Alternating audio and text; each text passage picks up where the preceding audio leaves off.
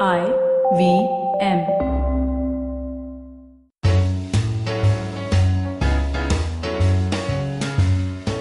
Hi, I'm Satyajit. Hi, I'm Racheta. Welcome to Paperback by the Open Library Project. We have as our guest today Rehana Munir. Rehana is the author of Papermoon, which we discuss in the first half of the podcast. In the second half, we discuss various works by Susan Sontag, Adam Phillips and Siddhartha Mukherjee. Happy listening.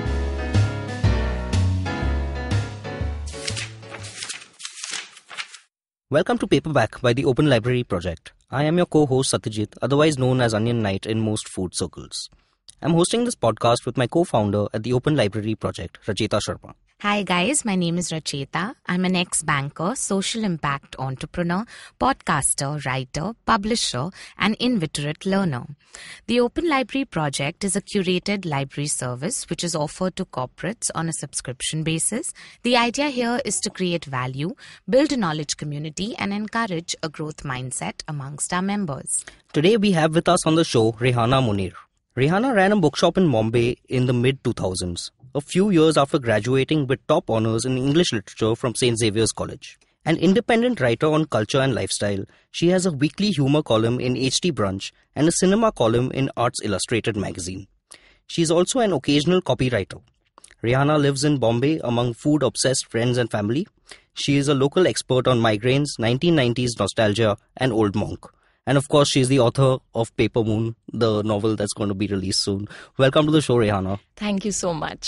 It's a pleasure to have you. It's a real pleasure to have you because Racheta and I are both such lovers of books. So to meet someone who ran a bookshop, that's like a dream for us. Yeah. And then got to writing. So that's like a great two career dreams trajectory. coming true. Yeah. So tell us, Rehana, how did you go from running a bookshop to then becoming a writer? Yes, there were many intervening years and lots happened. Right. Something that happened, among things that happened was that I worked with cricket websites. Okay. So I worked with BCCI for a few years, which is one of those strange things Right. or, deviations that occur in life. Those were fun years in their own way. Apart from that, I've been writing now for many years. I've been an independent writer for about 7. And this last year and a half is when I actually got down to working on this book. And it's all set to be released now in a few days. Excellent. And so, when you started the bookstore and the book also, the book Papermoon also talks about a bookstore. What is it actually to, experience this whole... when you're a book lover and you're in the middle of millions of books, it's always tough to decide which books you want to, curate for your bookshop. So what was the idea behind, or some authors that you looked up to while you were setting up your bookstore? Yes, so this actually, what you just mentioned, finds place in the book itself because the protagonist of the novel is someone called Fiza Khalid. Okay. And she, much like me, gets this opportunity to run a bookshop in Bombay.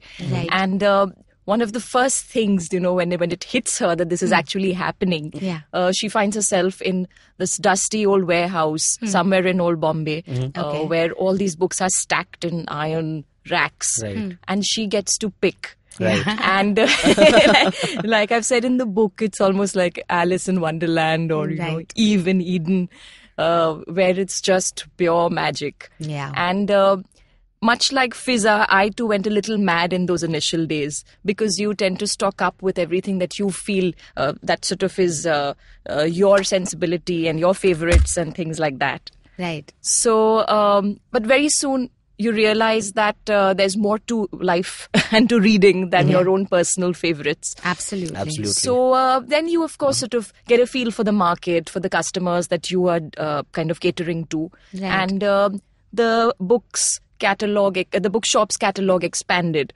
Yeah. So very soon it stopped reflecting my own personal tastes.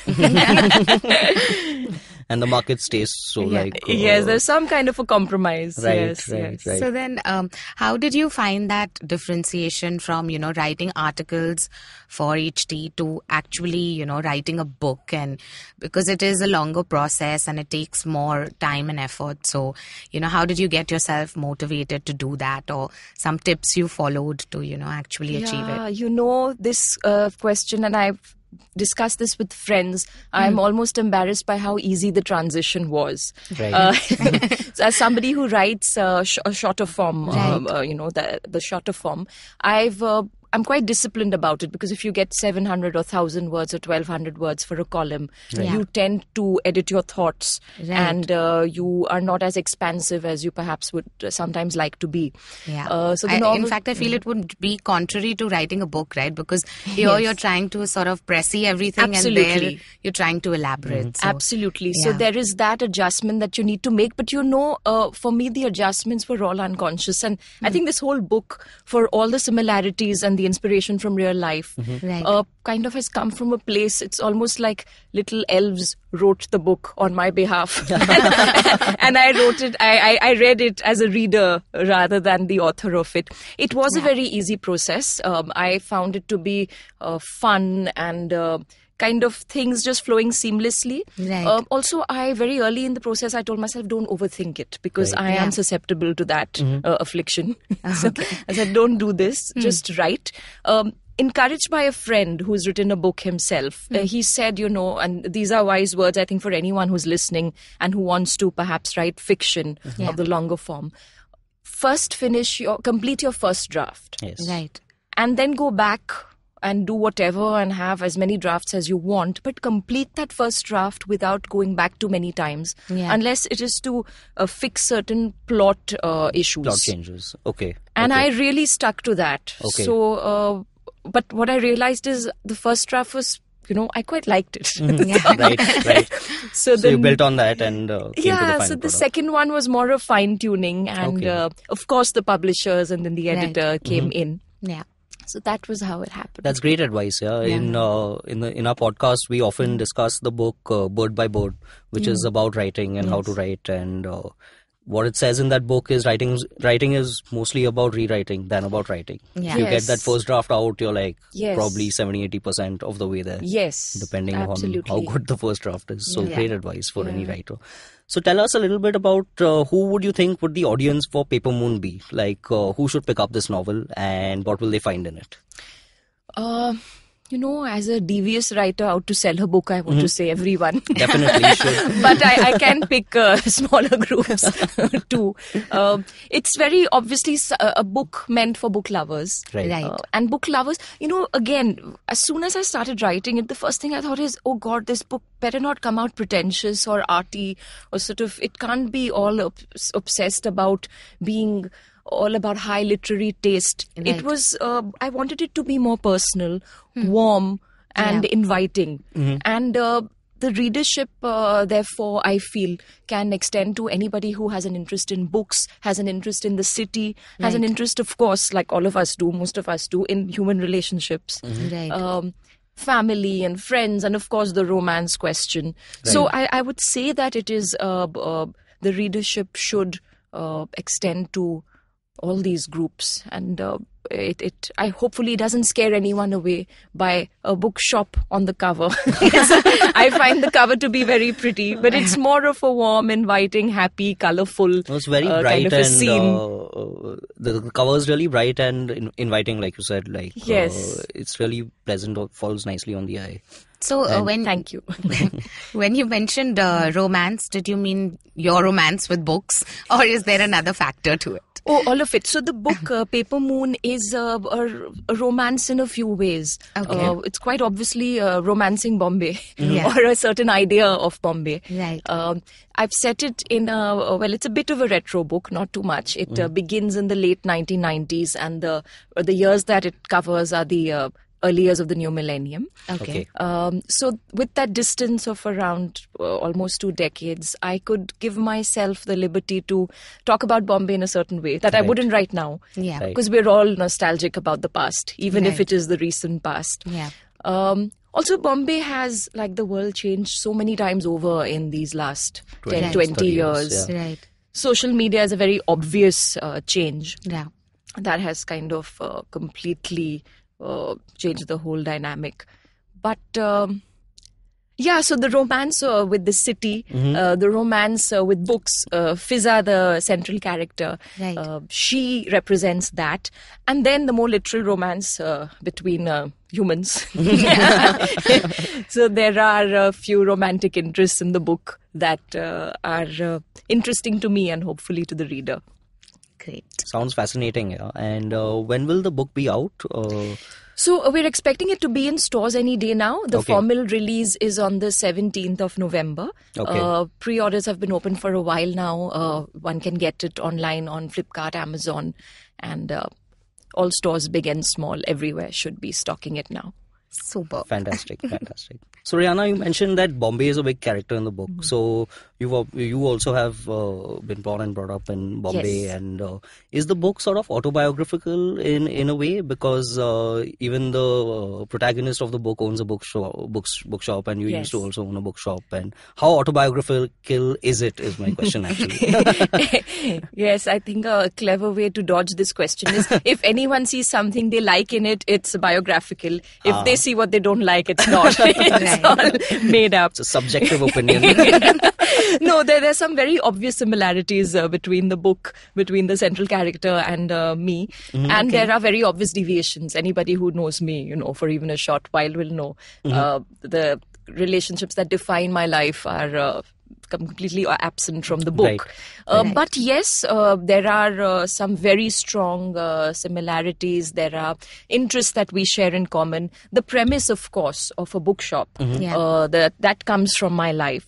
Having said that, it was so much fun to develop these characters, or to even discover. I felt I was discovering these characters myself that Yeah. were a hybrid of so many different people and feelings and thoughts that one has had and read over the years. Yeah. So I sort of got over the whole fixation on reality versus fiction very early on. And how did that feel like as you used to write non-fiction, right? Yeah, so writing shorter pieces which are actually from Based on life. Yeah. Right. This was again just so liberating. It almost felt like, a child with toys. Yeah.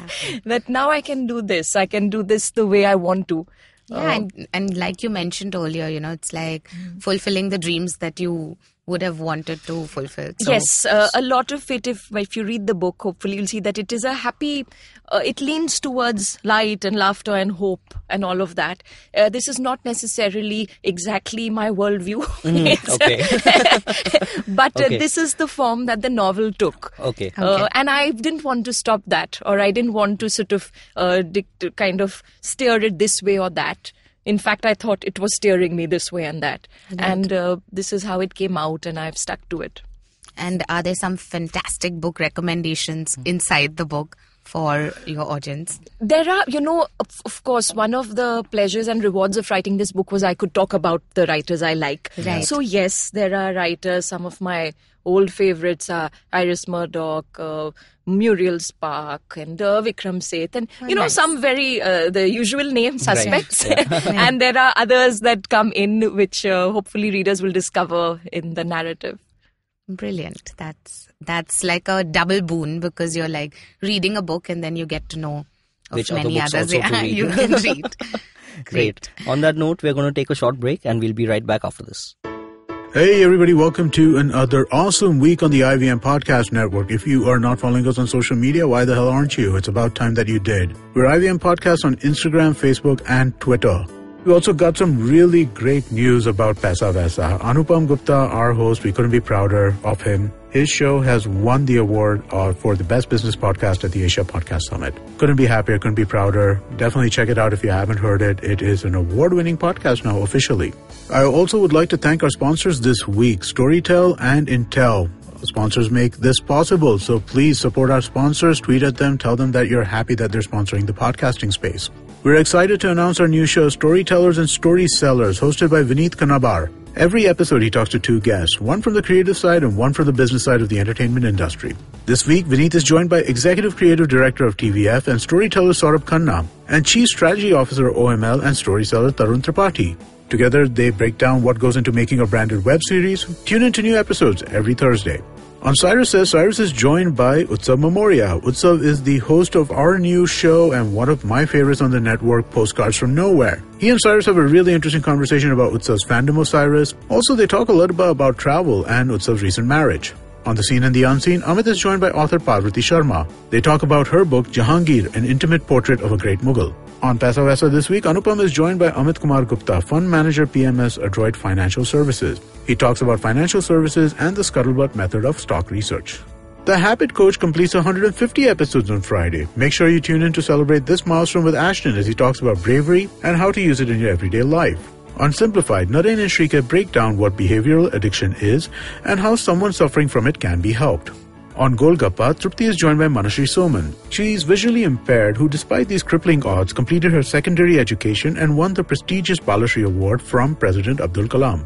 On Feeding 10 Billion, Ramya and Varun are joined by Michelle Adelman. Founder of GoFresh in Botswana, she is harnessing the power of technology with sustainable business models to find innovative solutions to food security in Africa. On Boundless, Natasha reads poetry about the struggles she faced as she entered her 30s and long-distance relationships. On The Origin of Things, Chuck narrates a fascinating story about an adventurous young man whose life revolved around music and road trips. And with that, let's get you on with your show. Welcome back, guys. We still have with us Rehana Munir, author of Papermoon, to be released soon and available on Amazon, Flipkart and all major bookstores. Hey, Rehana. Hello. That was a fantastic first half. Yes, it was good fun. And a great insight into the book. Yeah, we are looking forward to the release. Yeah, absolutely. And so in the second half, we're going to discuss a few of your favorite authors. So the first non-fiction author that we're talking about is Adam Phillips. So tell us, Rehana, a little bit about Adam Phillips's work and why it kind of stands out for you. Yes, so Adam Phillips is a British psychoanalyst and a literary essayist. Okay. And both these fields of thought are of great interest to me. Psychoanalysis has been interest for many years. And I feel you need someone to mediate some of the writings or all of the writings of Freud and the rest. Right. So Adam So Phillips true. does such, Yeah. yes, I've been lost, in the writings. And I felt that I could tackle a book after having studied literature and a master's in this and that, but no, you feel terribly inadequate. Okay. So what Adam Phillips does is he takes a lot of these thoughts and streams of psychology and psychoanalysis, and he puts them into a great format, which is the literary essay. Okay. So example, and the essays would not be very from obscure sources. So these Shakespearean plays, which everyone knows about, even if they haven't read them, you know Right. what Hamlet's problem was or what Othello suffered with, Right. from. So he uses these allusions and in a very, again, not in an intimidating way, in a way to elucidate the point. Yeah. And so many collections. One of which I remember is something called Missing Out, Okay. in which he talks about this whole we call it FOMO, Right. but in a more literary way, he talks about these lives that we feel we could have lived instead Potential of of our lives. Absolutely. Right. Yeah. And what does that mean? How does that intersect? How do those lives intersect with the ones that we actually do live? Yeah. So, they're very simple but very insightful, very beautifully written. And to me, what I find interesting and very enriching about reading this particular writer is that if anyone has ever had an experience of psychotherapy, seen a therapist of any sort, which I had for a short while many years ago, you feel actually you are in a session of a sort. Okay. Which I find to be fascinating. When you end an essay, it's almost as if you have been sitting comfortably in a couch, with a cup of coffee. Yeah. And it's of course different from the analytical experience in that here he's talking and not you. But Right. I would highly recommend it to anyone who's interested in that kind of thought and that kind of exploration. This is really cool because, a lot of the times we miss out on a lot of important information just because in the way it's presented to us. Yes. I feel like what maybe Mr. So we Phillips... need mediators, what Mr. Phillips is doing with psychoanalysis of maybe Freud and all Yes. is so necessary for our world, because like Absolutely. we aren't going to read those papers Yes. that Freud wrote, or probably won't understand what he meant in a lot of the That's more likely. Yeah. And without being simplistic, Right. What Yeah. we tend to do is make everything psychology 101 and Right. pop this and pop that. But this is sort of actually deep and meaningful without being intimidating or pretentious. And that, to me, those are very great qualities for any writing in general. Yeah. And so you spoke about missing out, and does the book talk about, how to deal with FOMO, or is it just, a more positive approach to, sort of maybe making that a goal for your life and then working towards it? Or... It's one of many essays in the collection. Okay. One of his, the point he's trying to make perhaps is how that unlived life is necessary for us in some ways to have a coherent picture of the life we have. Basically, everything stands in not just in contrast, but in relationship to everything else. Yeah. Right. So again, I would do a very bad job of summarizing it because that is the point of the essay, to do that. But for anyone listening, please get that essay and that collection, because it's difficult to summarize a writer like Adam Phillips. Right. Since the thrust of his argument and his manner of delivering it is so beautiful and so poetic that it's more than just the point he's making, It is also how he's making it. You've pretty much convinced me. That's So good. go and check out this essay. Yeah. Right? Yeah. And so the next writer that we're moving on to is Susan Sontag. Right? Yes. Tell us a little bit about Susan Sontag's Yes, book and yes. why it has impacted you. Yes. So she's pretty much my idea of a Renaissance woman. Okay. And she was known at her peak, or is even now, as perhaps the most intelligent woman in America. Now, these are very specious claims Right. and arguments. But no, she's of course, she's not around anymore, but she was a writer, philosopher, an activist, many, many, many things. Right. What I really admire her for, and the book or the collection that I find to be closest to my heart is something that she wrote. It's called Illness as Metaphor. If I'm not mistaken, it came out in 1978. Okay. And in that, she talks about how we use metaphors for illnesses like cancer and tuberculosis, TB before cancer. And she herself was suffering from breast cancer, I think, after which she wrote this book, or on the basis of which she wrote it. And she talks about all the culture of victim blaming, or the sufferer is made to feel that you have a cancer personality, and cancer arises out of certain suppressions. Okay. And if you were a person who kind of gave vent to these feelings, you wouldn't maybe not. Yes, And she points that out and calls it out as being very, very dangerous, because that person should perhaps be seeking treatment Right. Yeah. and not indulging in self-blame. Yeah. And it is so common. I've only ever lived in India, so I don't want to say, it happens in India only. Perhaps it happens everywhere, where in families and social circles, you think too much, or you do this too much. And no. And which could is a seg into the next writer that we can talk about, who writes this book called The Emperor of All Maladies. Yeah. Siddhartha Mukherjee. Yeah. So there's a kind of Link connection here. Yeah. there.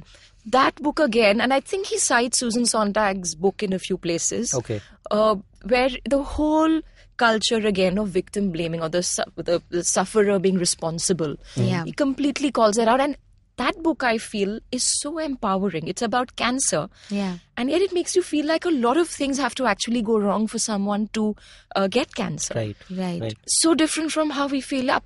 You open the microwave door and you might get, this cancer rays, and that is carcinogen.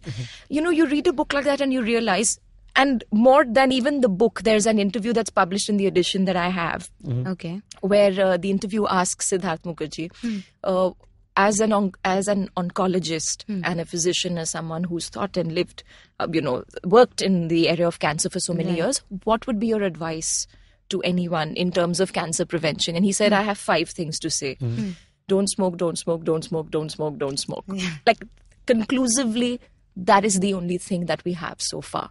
Right. And yet there is this whole mythology around it, and self-blame and shaming, and so many products that come up. So I find these books to be inspiring, and as literature they work. They are all non-fiction, but they're written with such imaginative clarity, and it's just wonderful to read. Some of the best non-fiction books are in narrative or storytelling form. That's what I found. Yes, absolutely. Siddhartha Mukherjee's next book, The Gene, also. Oh my, he's talking about the gene, and it's it's a page turner. I was just going to come to that, a lot of breast cancer cases are genetic because, you are more likely to get it because of your ancestors. So, Gene would be an interesting there are great sequel to this. So, look forward to that one as well. And so Rehana, tell us a little bit about your own personal, inspirations, not just fiction, maybe not just non-fiction, maybe some fiction authors as well, since you have written this novel, and we'd love to know who inspired you and who you feel closest to in terms of writing. Oh, wow. I have to answer that without sounding vain. That's the challenge. I would say Shakespeare. We can take that one. No, seriously speaking, the book begins with a dedication to my professor, someone who taught me English literature at St. Xavier's. She's a poet and professor called Eunice D'Souza. Okay. So I would say that she is not just an inspiration, she sort of taught me and so many of her other students to look at the world in a certain way. Right. And that, of course, changes you as a reader and then later as a writer. Yeah. So I think I would rate as very high on that list. So a recent discovery of mine is a writer called Barbara Pym. She's Pym is Pym. She's a British novelist. Her books are set post-World War II in England. And again, this was said of Jane Austen before her, that you write about people and in a setting that is, in inverted commas, small. Small in terms of, it's not about wars and it's not about some, universal in that sense, large-scale issues. And yet you are talking in minute detail about everyday life with such, again, insight and clarity and flair. Yeah. So I feel reading Barbara Pym the last few years encouraged me and made me more confident about writing fiction that is not necessarily out to compete with either a Tolstoy or a Virginia Woolf. Right. Yeah. Who are in their own ways revolutionary. Right. And so big. And so the bigness of the enterprise was really daunting for me for many years.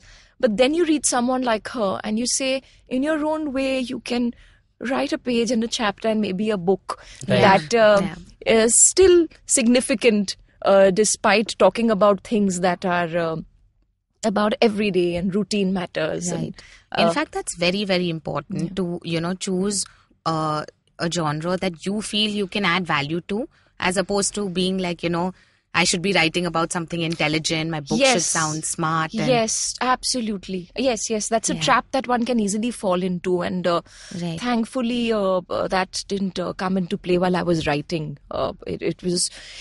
It was first and foremost about writing something that I would enjoy reading. Yeah. Exactly. Which is a cliche, but it's so true. You know, you write what you like. Exactly. And there will be someone out there who's interested in it. Absolutely. Definitely. Yeah. And so, Rehana, where can people find you online? Are you on social media? Are you?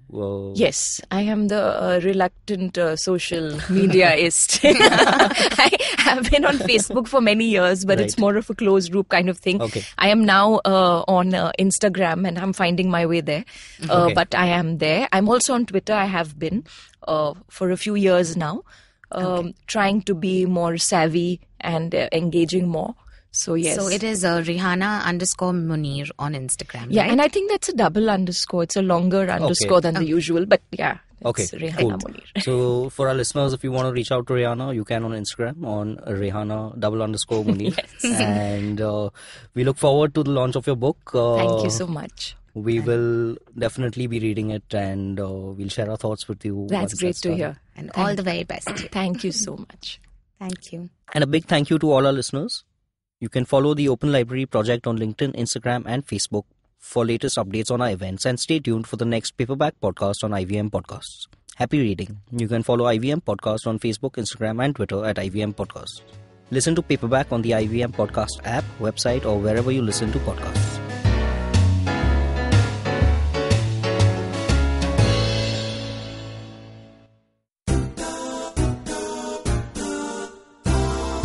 माणसं गोलगप्प्यासारखी असतात. Hi hello करताना वेगळी आणि बोलताना वेगळी आणि गप्पा मारताना वेगळी, मित्र झाली की वेगळी आणि शत्रू म्हणून वेगळी, थोडक्यात दिसणारी वेगळी आणि असणारी वेगळी, कधी आंबट, कधी गोड, कधी तिखट, तर कधी चमचमीत आणि कधी कधी हॉट अँड स्पायसी सुद्धा. आणि म्हणूनच गप्पा गोल गप्पा विथ तृप्ती खामकर फक्त तुमच्यासाठी दर बुधवारी IVM पॉडकास्टच्या ऍपवर, वेबसाईटवर किंवा युट्यूब चॅनलवर सुद्धा ऐकू शकता. तुम्ही आमचा पॉडकास्ट वेगवेगळ्या पॉडकास्ट प्लॅटफॉर्मवरती ऐकू शकता. फक्त सर्च करा गोल गप्पा विथ तृप्ती खामकर आणि आमचा पॉडकास्ट ऐकत राहा.